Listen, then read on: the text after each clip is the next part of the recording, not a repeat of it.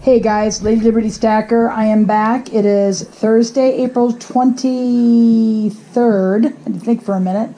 One day just slides into the next with this pandemic. Anyway, I have another package in today. I bid on another Skillet, a Griswold, and it feels kind of light. I mean, they used a, it's kind of funny, they used a medium flat rate box, but it's like, I call this a Franken box the way they shipped it. I mean, it seems secure enough, but on a flat rate box, you're really not supposed to do that. You're not supposed to change the box. You're supposed to put your items in it and ship it the way it is.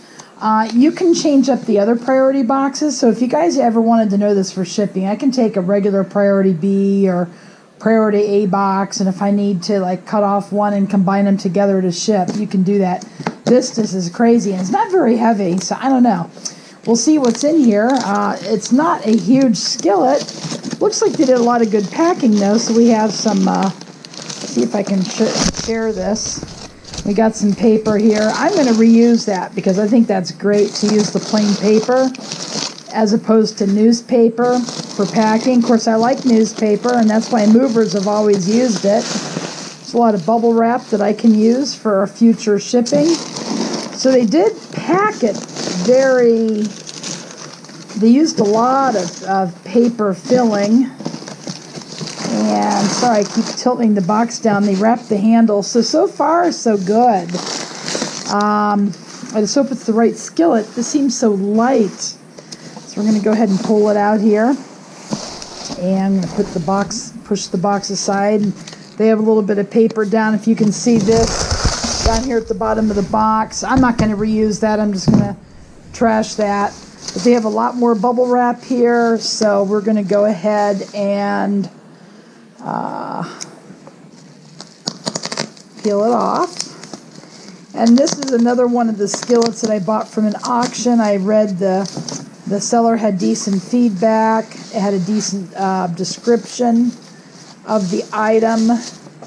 And let me see if I can get it, all this bubble wrap out. Oops, here it is. And what we have here is a 6. Appears to be okay. It is a 6, large logo. Griswold, and it's ripe for restoration. Doesn't appear to have any kind of cracks on it. It said no cracks and it sits flat, so we'll do the ring test.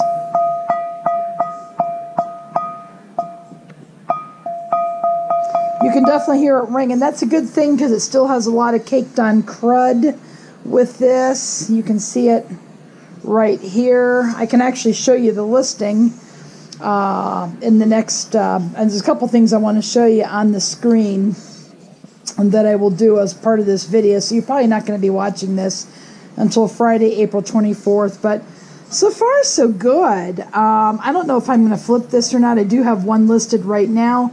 I paid about $63 for that one. I paid $64 for this one. Not really that much, but it included shipping. But when I look at it this way, I went to Erie, PA, actually over the summer to try to find Griswold skillets. And you know what? I didn't find anything that was priced decently. And we spend a lot of gas money going there. It was like a little mini trip, vacation. But I figure with shipping, you know, and you're not running your car and you're saving a lot of gas, it pretty much offsets. So we're going to go ahead and we're going to take this into the kitchen, and we're going to go ahead and test it out on the stove. Here it is. It says it sits flat. Yep, I am very happy with this. I love it. I don't see any cracks at all. It shouldn't ring like that with a crack. But this is going to clean up beautifully, guys. I may keep it for my collection, or I may just sell it again. Who knows? I did sell my 7, so I will show you that. That was in the video 2 videos ago. Either the last video or the video before that. And because of how I do it, I was able to get really decent money for that one. All right, guys, I will be back.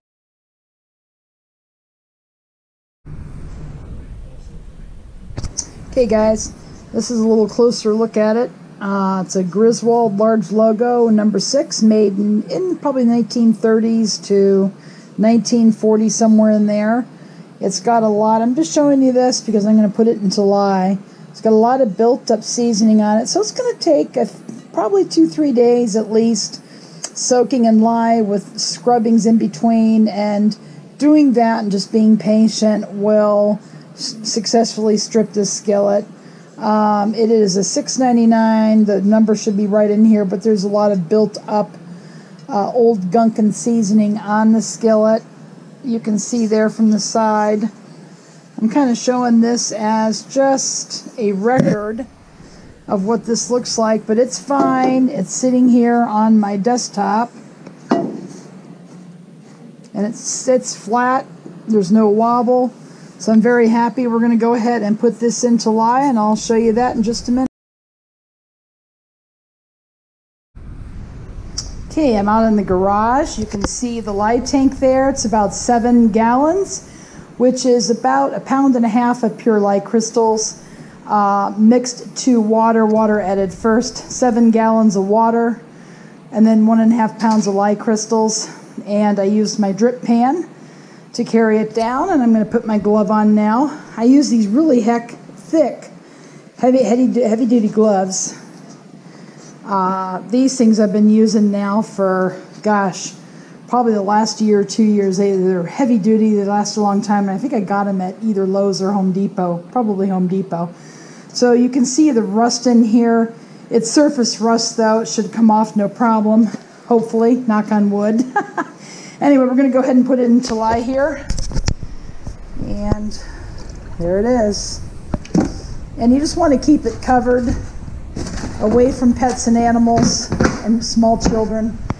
And there it is. So anyway, I will show you the results of that on a different video. I just wanted to show you of my pickup. I'm happy. It's soaking in lye, and I'm going to show you the, either I've showed you already or I'm going to show you now the results of buying and selling, and some more tips on that sort of thing. I'll be back.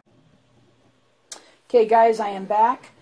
Just want to show you the search results for looking for a cast iron to restore yourself. Griswold cast iron number 6. And I did this a little bit the other day, so I'm kind of continue it for you guys a little bit. And I want to show you this. I want to show you the one that I bought, and then I'm going to show you the number 7 that I ended up selling. So of the 3 that I posted on my 2 videos ago, 2 of them are gone. 2 of them sold, one within the hour, the other one sold the next day. I've got a little story on that. So let's get into it. So this is the first result here, and these are by auction. There's only one that meets the criteria. This one, guys, I would seriously take a look at if I didn't already have a couple. There are 5 days left, so naturally there's going to be more bidders on it, but it would be a good one to watch. If we pull it up, we'll take a look at the seller. Seller has 100% feedback. They have free 60-day returns. Now, I don't know if I do that. I offer 30-day returns. That buyer pays a return shipping if they don't like it. If something is not as described, and I make pretty doggone sure that I describe my listings really accurately. But at any rate, this one here has interesting features. Go down here. It says, Griswold number 6 large block logo cast iron skillet. Condition is used. Skillet sits stable on a glass cooktop. They were planning on reseasoning and didn't have time, so they're going to sell it to somebody who does. So I would be looking at this one. Where does it come from? It comes from Illinois. And the seller has good feedback, free 60-day returns. There's not very many pictures, but it seems to be okay. I mean, they're claiming it sits flat. You don't like it, you can return it. So I see kind of little risk with this one. Doesn't show a whole heck of a lot, but she's saying it's in good condition. That means no cracks. I mean, you need to disclose a crack. If you've got one with a crack, you absolutely have to disclose it as a seller, or you're going to get negged every time. All right, so we'll get out of that. We'll get out of the search results. I would definitely keep your eye on that. 5 days left. You could have frozen the screen there and taken just note of the listing. This one here Starts out a little bit higher, but it has a slight wobble, and it's also a small block logo. So between this one and this one, I definitely would go for this one. This one I warned you about already. This one here looks like it has fire damage. It's suspect for fire damage. It starts out also at $39, and it's a small logo. Now, the seller has 100% positive feedback, but they don't accept returns. So I would be a little leery on this one. That, to me, looked like it could be fire damage, not necessarily rust. Rust has like a lighter orangish color, orangish-brownish color. That looks like it's almost an orangish-reddish color, so I don't know, guys. And there, it's not in that picture. It's not on this side, so I'm not sure. I mean, if they threw it into a fire, then the fire would have gotten the bottom first. So I would probably pass by that one. If they don't accept returns at all, then why should they get my business? So there you go. Now, the next thing I want to show you is the one I just bought. This is what it looks like on the screen. You saw it close up. The seller doesn't have quite 100% feedback, but I checked the feedback, and you check the feedback by clicking on the rating here, and they only have one negative one. So we're going to click on that, and it says seller did not honor sale. eBay had to refund me. Do not trust seller. Well, they didn't have any more like that, so I just had one on me the other day. I ordered something. They were out of stock. They canceled the sale. I could have given them a negative, but I'm getting my money back. If I don't get my money back, that's another story. But if I get my money back, I just went and bought one from another seller, and I ended up getting it a little bit less expensive. So there you go. But there's the one that I got. No cracks or chips. They do not accept returns. Of course, I did like it at the time. I kind of violated my rule. I bought it. But I figure they quantify enough on the skillet. Sits perfectly flat. No wobble. Ready for cleaning. Labels covered. Grease. No pitting. No cracks. No chips.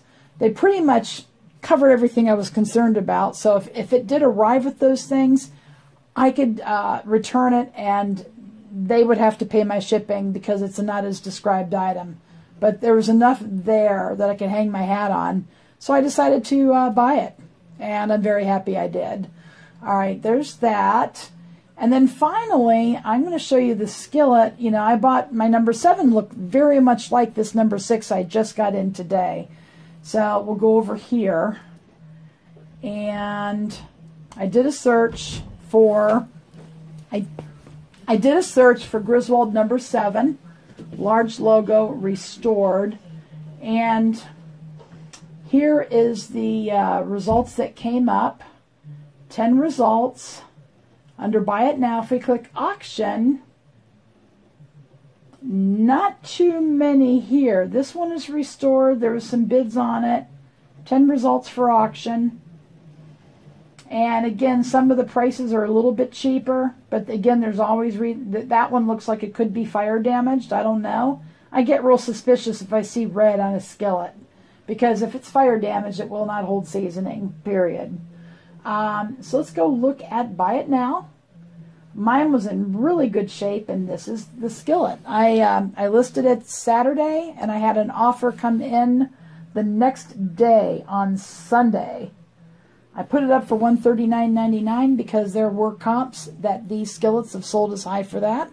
So I put it up for $139.99, and person offered me $100. I thought, oh, good, $100. So I checked the feedback, and the buyer's most recent 3 feedbacks were all negatives. One was justifiable, the other 2 were not. I didn't want to deal with them. So I just, but I thought, you know what, I'll counter them. Counter high. I countered high, and he didn't take the bait. And ironically, at the same time, I'll just keep your eye on that. At the same time, there it is right there.